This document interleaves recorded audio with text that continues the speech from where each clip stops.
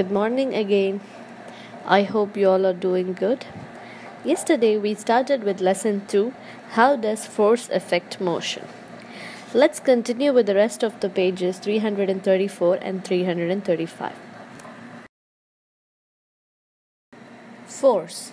A force is any push or pull. Force means push or pull. When you push or pull any object is called force. Force can change an object's position or direction of its motion. For example, when you push the door, you're changing the position of the door. Then the door is in motion. At the same time, when your friend pushes the door from the other side, he is changing the direction of its motion. Means he's changing the direction of an object's movement.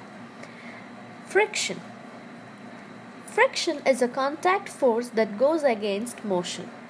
Friction can cause a moving object to stop or slow down. Friction is a contact force because when two objects touches each other or rub against each other, friction happens. When one object touches another object to give a force on it, then it's a contact force. Friction will stop or slow down the object. As I have explained you, when two objects touches or rub against each other causes friction. If the bicycle can move faster on smooth surface, it has less friction. If the bicycle stop or slow down on a grass surface, it has more friction. Guess where you can skate faster, on a smooth surface or on a rough surface? Yes, smooth surface because of less friction. It is hard to skate on a rough surface because your skate will stop or slow down by the friction.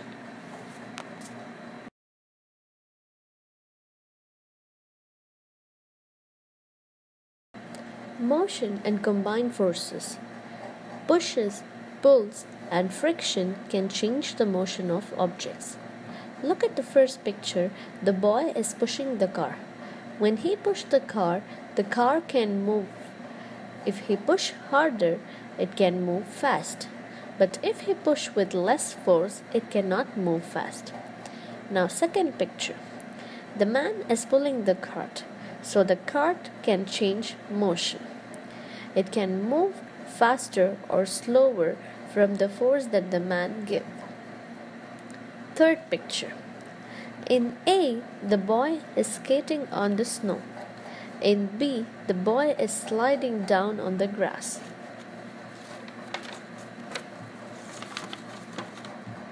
Guess in which he can move faster, on the snow or on the grass?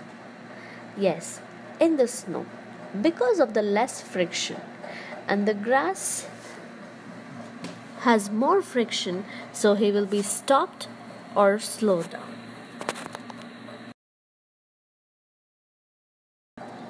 In this slide, look at the first picture. Now, think about pulling on a rope in a game of tug of war. Your team's pull is a force in one direction, the pull of the other team is a force in the opposite direction. If the forces are equal as in the first picture, the rope does not move. Now look at the second picture. The team members are not equal on both the sides. One team has 3 boys, the other team has only 1 boy. How can this one boy can win the game? If more people join his team, he can pull with greater forces. The pulls of everyone on his team combine to move the rope in his direction. But what if even more people join the other team? Their pull combine to move the rope in their direction. The rope will move in the direction of the stronger force.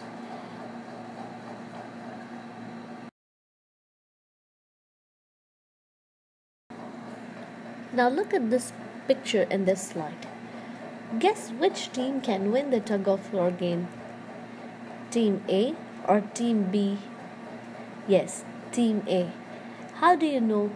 Because Team A has more members than Team B. Team A has greater force than Team B, so Team A can only win the game. This is what we call it combined force, because there are many forces act together to win the tug of war game. This is what combined force. Many forces can cause a bicycle to change its motion. What forces do you use when you ride a bike? Your legs push on the pedals, or you shift your weight and push the handlebars to turn left or right. Friction between the bicycle tires and the ground slows your motion. When the cyclist goes uphill, he has to pedal with more force.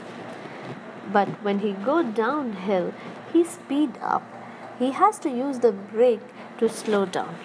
When he uses the brake, the wheels of the bicycle rubs against the ground to slow down. As you move forward, the wind pushes against you. The wind blows in the opposite direction of you, but you keep pedaling to move forward. Thank you.